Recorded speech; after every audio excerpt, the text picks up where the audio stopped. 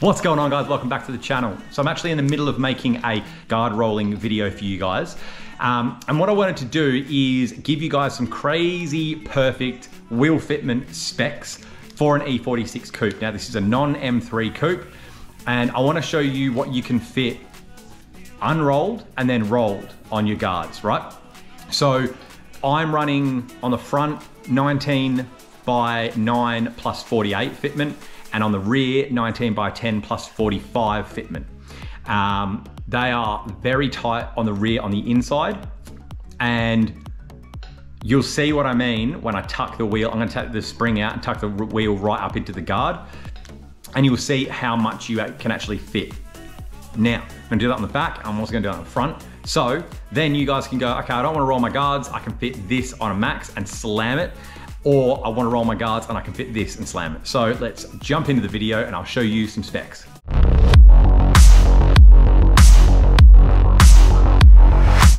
Okay, now this on the back is an X5 wheel. So it's a 19 by 10 plus 45. Let me check. Yep, plus 45. And you can see, you have not got much room up there. You got like a millimeter. So honestly, this looks like the biggest wheel you can fit in the back, because to be honest, it's almost touching the inner body at the back, okay? So rear fitment, the best you can get without rolled guards is this. Now, I'm actually about to go in and roll the guards. As you can see, they're decent thickness. You know, hold on, let me get my tape measure. So I did put the tape measure up, and then to the edge, it's like 21 mil. So if you can knife edge this, you've probably got about another 18 mil of fitment you can get in there, which is kind of what I'm betting on, to be honest. But let's drop this back down. I'm gonna roll the guard in another video, obviously, and let's do a little time jump to after the rolling guard video, and I'll show you what you can fit afterwards. All right, so now these guards are rolled. In the previous clip, you would have seen me tuck the wheel right up. As you can see, it scuffs. So the plus 45 is probably ever so slightly too aggressive. I would go plus 44 possibly. Or you could go plus 45, get a little bit of camber, I don't know.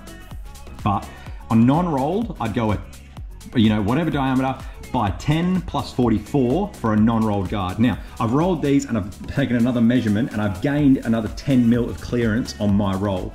Now, this is going to be a video on just non-rolled versus rolled, not like cutting things out, pumping guards, things like that. So I've got another 10 mil clearance. So obviously, now I can go a by 10 plus 34, okay? And that'll give me a nice bit of clearance in there.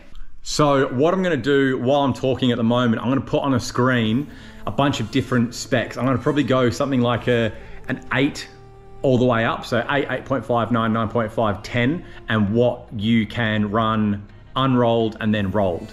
Apologies for the dirt all over my face. They'll just be all over the screen, and then you can pick, okay, I wanna go the widest I can go in the rear, etc., etc., you know, narrower, whatever, okay?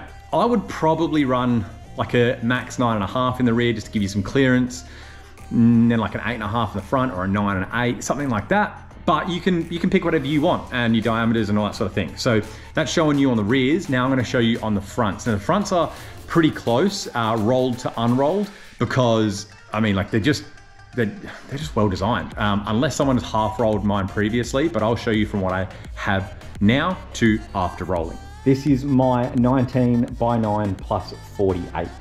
And you can see it's pretty much like on the edge there. So that's gonna tuck in under here, right? Now, I have tucked in, I have cleared it. Sorry, I don't have footage of me doing it, but I'm also running an 8 mil spacer on these.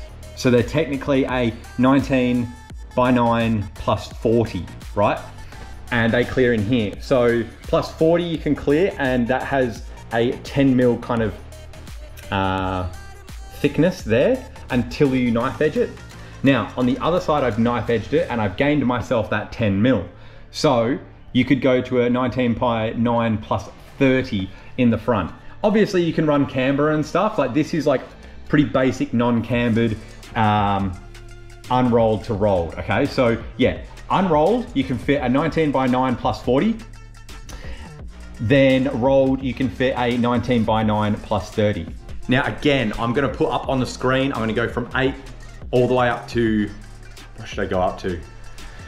To be fair, I'm only gonna go up to 9, so I'm gonna go from 7 up to 9 inches wide, because the 9s without that spacer on a plus 48 actually hit my coilover. So I needed that spacer to pull it far enough away.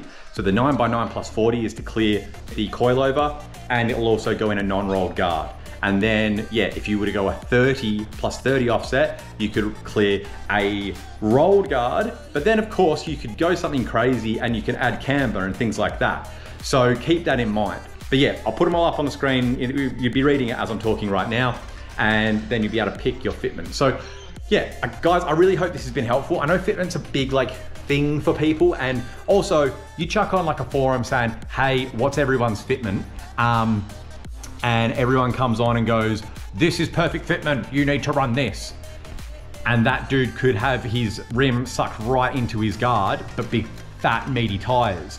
Or that guy could have stretch tires, like 205s on a 10-inch wide. You're probably not gonna get that. I'm joking, I'm exaggerating. But you know what I mean? Like he could just have rim face, just narrow, it could be like the crown, just narrowly missing the inside of the guard. And then they don't tell you, oh, I've rolled my guards, or I haven't rolled my guards, or I've rolled and pumped my guards, or I've rolled, pumped, and like wide bodied my guard, you know, all that sort of stuff. So it's all a preference thing. So I'm just kind of giving you guys the rim edge to inner fender clearance, so you can pick how you want it to look. Me personally, my preference is a little bit of stretch, just like on the Supra. The tires have a little bit of stretch on, but it means that the rim just misses the inside of the guard when rolled. I like to roll them so that they don't peel out if it ever does touch, right? That's how I like to run my wheels, because I think it looks really nice. And then I like to have my fender arch just above the tire. I'm talking like it's probably tucking tread, like it's that close, you know what I mean? So it looks functional, it doesn't look super slammed. As much as I love the look of a super slammed car, I think they look dope. I don't like to run them myself. I think it's probably just because I've got a little bit older and I like things that are a little bit looking more functional, looking more sporty, that kind of thing. I don't know. If I ever got a Ferrari, I'd probably like slam that, but I don't know. One day. Aston Martin, oof. Yeah, but yeah, guys, I hope this has been helpful. And then you can pick how you want to run it. If you want to run a meaty tire that sticks out over your rim like 10, 15 mil, then you can adjust your, you know, thickness of your width of your rim and your fitment. So, you know, it gives you a bit of a guide. So if you liked, like, subscribe, Patreon, all that sort of stuff. I appreciate everything you guys do, all the views, all the likes, all the comments, all the everything. So I hope you guys have enjoyed, and I'll see you in the next one. See you guys.